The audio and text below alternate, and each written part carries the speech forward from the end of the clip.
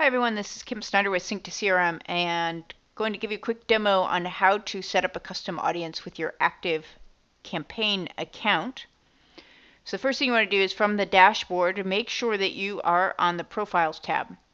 And then you're going to click the orange button in the top right that says Create New.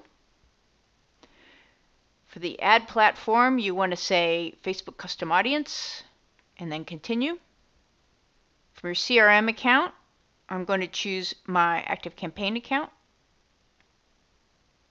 And on the right hand side, your social media account, which is my Facebook account, and say Continue. On this step, you're going to start by giving your audience a name. So I'm going to make an audience of course prospects. Hopefully I can spell correctly. And in the description, I typically will put both the list that they're coming from as well as the platform, because I have multiple. So in this case, I would say course prospects list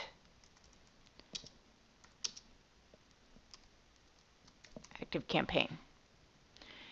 And then I'm going to choose my ad account and say Continue. That's going to ask you which list to pull from in the drop down. I'm pulling from course prospects, as we just said. I say Continue.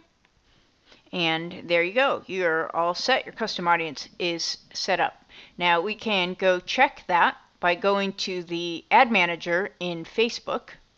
And you can see here is my course prospects list, which I've just created and is ready to go and syncing. As people are added or deleted from that list, then it will be those additions and deletions will match up right here in custom audiences.